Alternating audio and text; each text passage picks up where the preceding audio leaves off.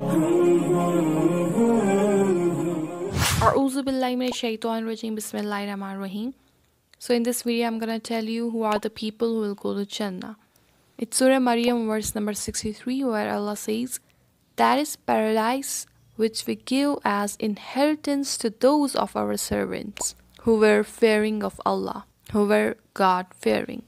So here Allah again rejects that claim where people say that they will be given Jannah for free without doing any effort in this world. This world being a place of trial, everyone has been given freedom by Allah, right? Here, those who perform good deeds are free, and those who indulge in bad deeds are also free. However, the unrighteous people, the people who are not God fearing, take undue advantage of their freedom. So, Jannah is a place from where all such wrongdoers will be excluded.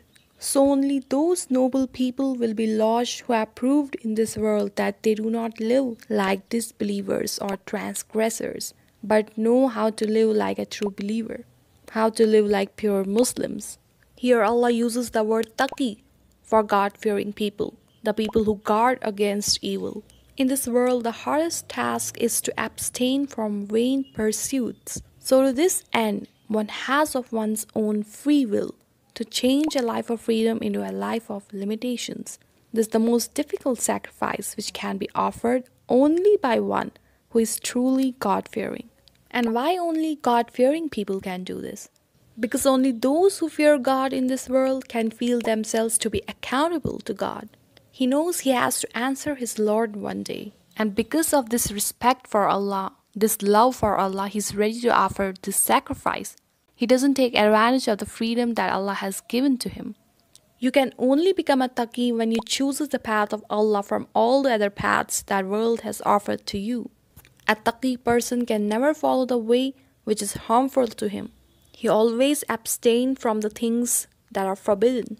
They are the only ones who will be admitted to the eternal paradise. And Allah says He will give them paradise as an inheritance, as if Jannah belongs to them. Jannah is created for them.